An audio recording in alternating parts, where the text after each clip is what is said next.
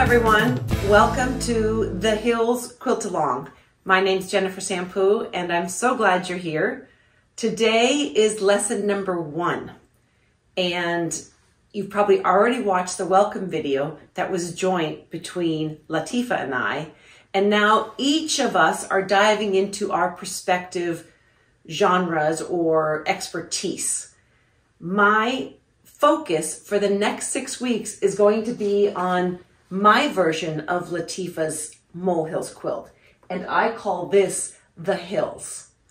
And many of you may have received the kit. This kit is everything you need. It has 44 pieces included and lots of yardage. It's heavy. So if you've already received this, this is what you get. This is what it looks like. We're going to open it up a bit later. But I also want to let you know that if you didn't do my kit, that's fine. You can learn with us about color, value, grouping, and get your own version of the Hills quilt using ombres, using prints, and it's going to flow between what I do and then suggestions I make for you at home if you have a different palette. In week 1, I've got my little notes here. We're going to do an overview of the quilt today.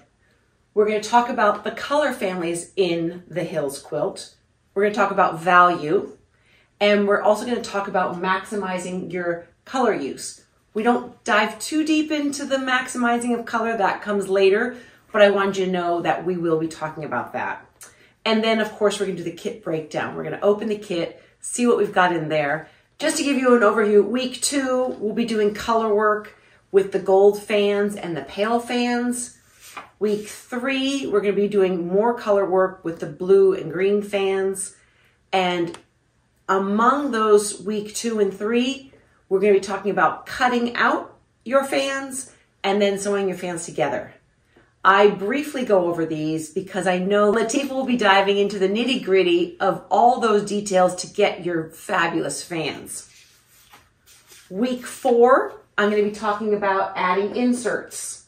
And you can add inserts wherever you want them. These little bars, these pops of value, these pops of color. And you're still sewing fans in week 4. Week 5, we're going to get into quilt assembly. Whew. You may not have all your quilt fans at this point, but you'll definitely want to wash every week, because even though you're maybe not at the place to start assembling your fans, you want to keep up with Quilt Along as best you can. Because again, these videos are not going to be available forever. This is a free Quilt Along that we're doing, and the more you can get ahead of watching all these wonderful content-filled videos, then when you go back to rewatch them, when you get to every point along the way, you'll have the familiarity. Then we also do in week 5 the color fan layout. So I have one type of layout, but you don't have to do my layout. You can do your own layout, and we'll get more involved with talking about the options. And then the final week, week 6, we'll be wrapping it all up, having a Q&A, and Latifah and I come back together in a joint session. So if you ordered my kit, it has the pattern in it.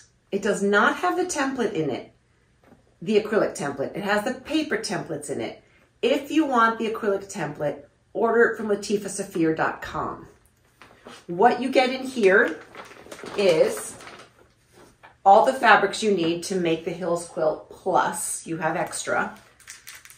You get this pattern. And now if you didn't buy my Hills quilt kit, you can get the individual pattern as a PDF from latifahsafir.com. Now, Latifah did a special cover for us because it's been hugely popular.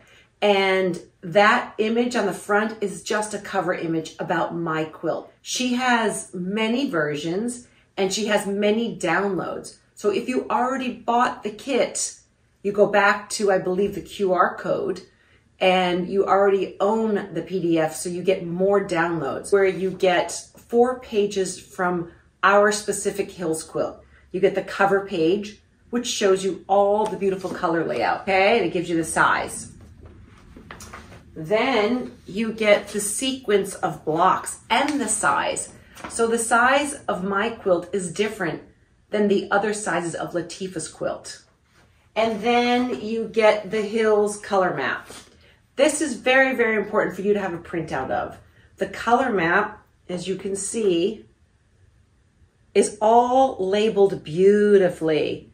So if you want to make this exact quilt, you have 3 pages of how every fan is laid out and the colors that are used. And then finally, Latifah sells 2 versions of the acrylic templates. This is for the fat quarters. I don't use this. This is not being used in the Hills quilt. It's a smaller fan. This is the template you're using. 1 template for all 5 sizes of fans. This shows that it's half a size. You see that? This is just half. So you're placing your template on the fold, which we will go into detail, especially Latifah will go into detail about that. The good thing is Latifah already has a video on her YouTube. It's posted already that is all about how to use her template.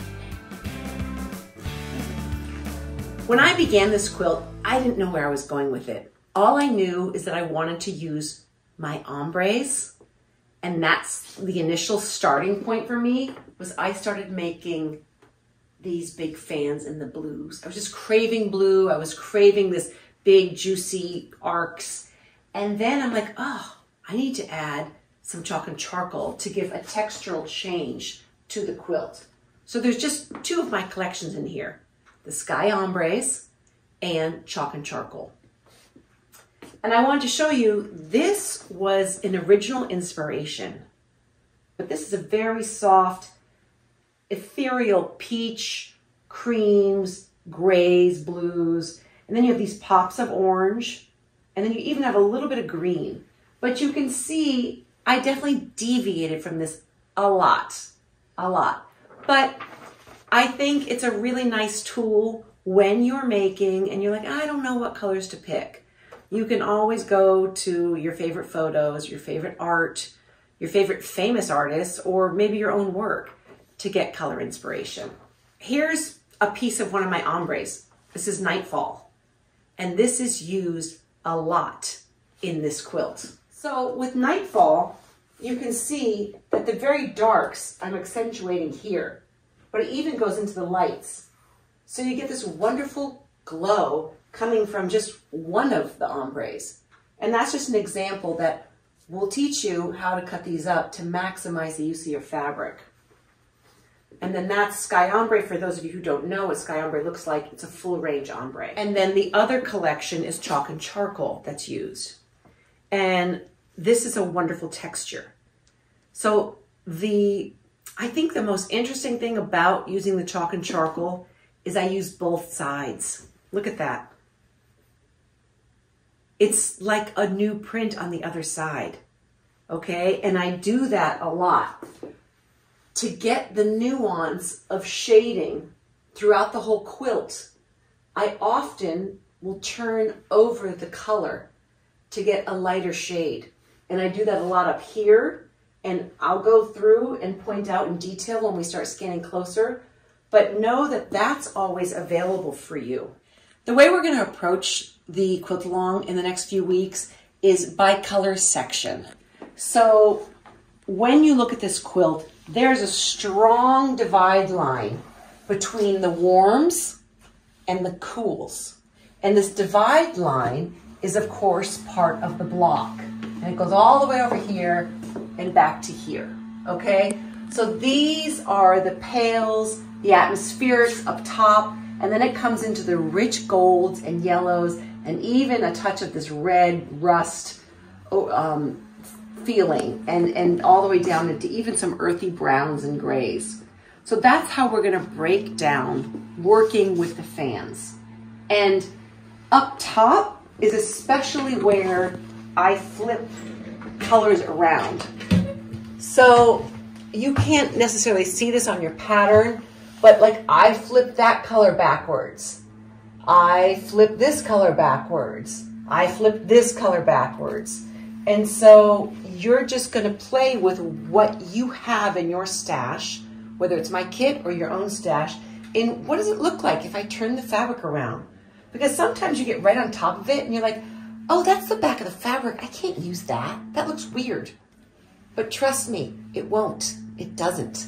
As soon as you start putting it into your work and stepping back, it gives you that added value option, which is so important for creating this atmospheric lights that's still very colorful. It's not all creams at all.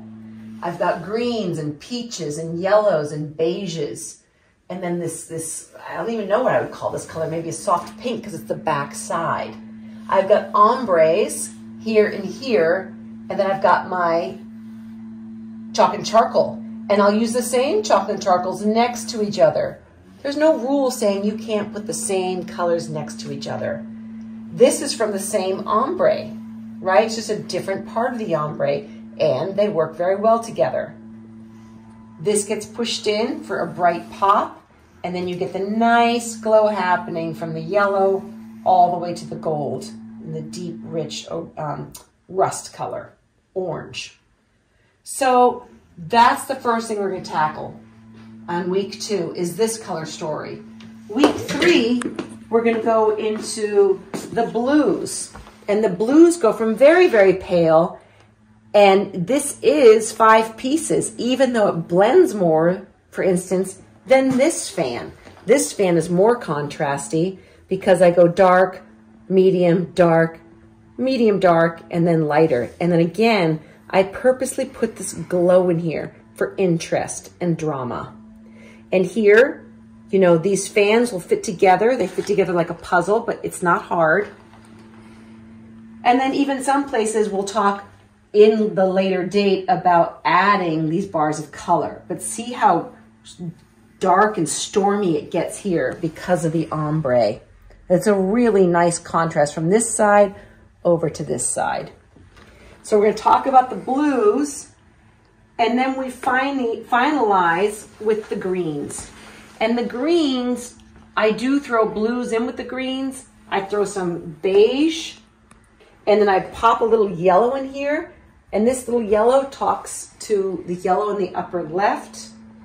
And this is how I like doing the composition.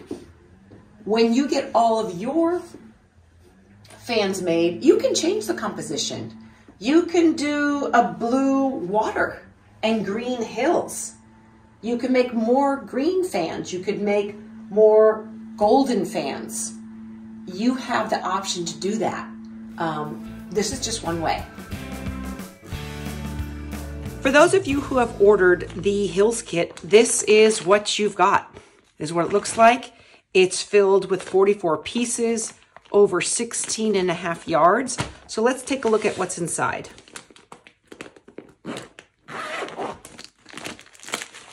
You've got your pattern, and the pattern is the same for everyone. If you bought the particular pattern with the Hills, you have this piece which is included with the traditional pattern of the Molehills quilt.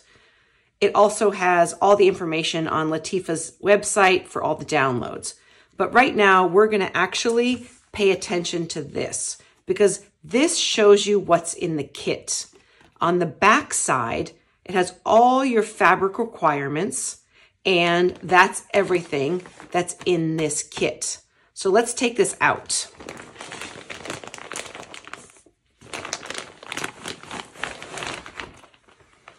And what we're going to give you as a PDF download is all of these fabrics with their color names, because there's a lot here, and to have you try and figure out what the names are will be difficult, and that's how we would like to help you.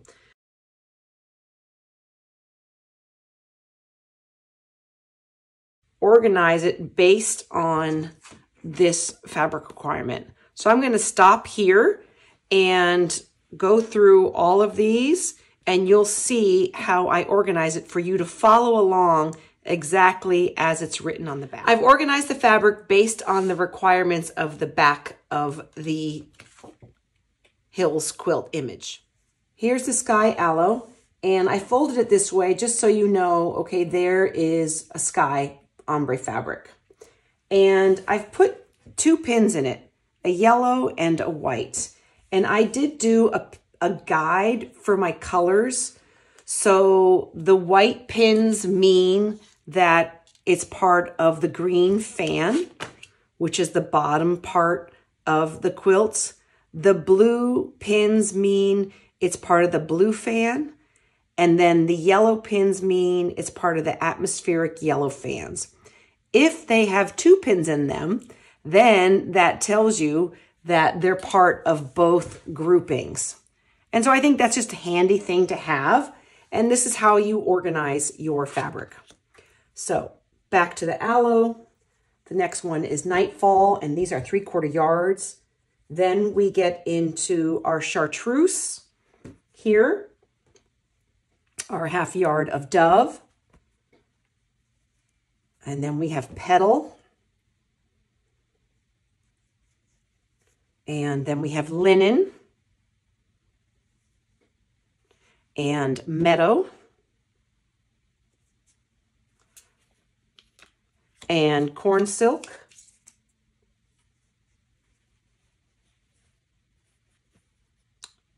This one is Cypress.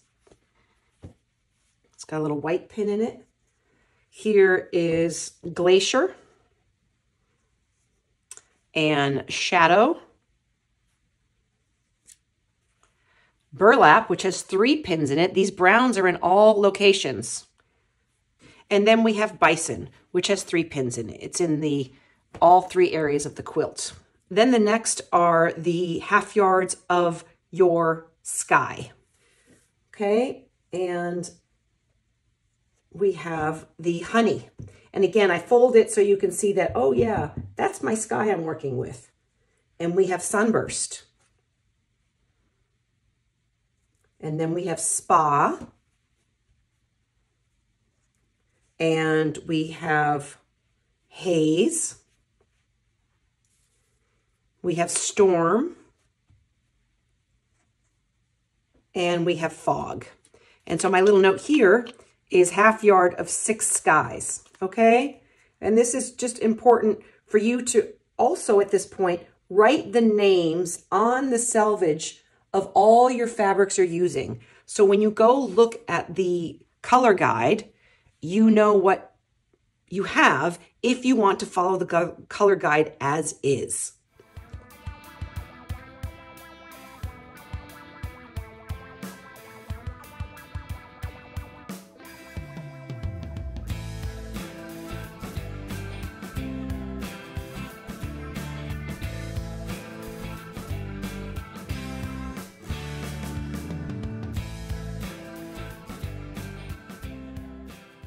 Now we're going to work on the fat quarters. We're going to start with shell.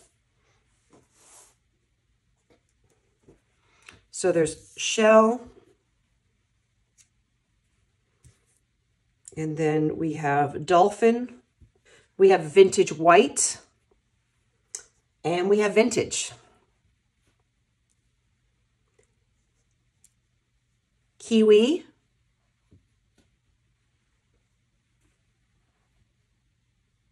Peapod, Zinc, Heather, Lake, Olive, Zucchini, Straw, Marigold, Wheat,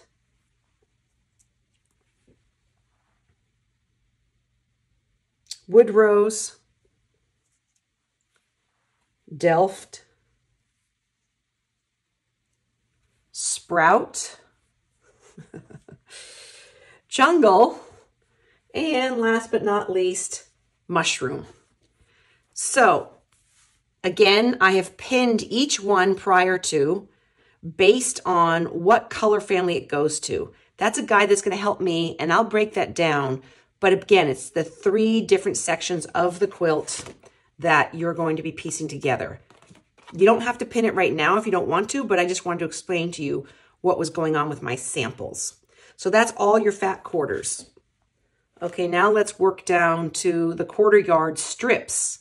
Now, fat quarters are obviously a 1/2 yard that's cut across the halfway line. You know what a fat quarter is. But a full 1/4 yard of evening right here. Can you see that? Let's push this up a little bit. A 1/4 yard of evening is this long strip. There's evening, and a 1/4 yard of ember, and a 1/4 yard of cloud, and a 1/4 yard of sky. Okay, and just to show you, to make sure you understand what I'm talking about, it's one long strip. And you can work this quite well with your templates. Okay? We'll fold this back up. And I like folding it so I can see the ombre. And I just put this little pin because I know this goes with the blues. So we're going to put these to the side. And then the final piece that's in your kit is the linen. And this comes in all the kits, and this is the binding. It's 3/4 yards, so it's a nice big piece. If you order the expanded kit, you got a big 3-yard chunk of 108-inch width sky for your backing. And here's what it looks like. We're going to unfold it, Colette and I, and just pull it all the way. And then open it up.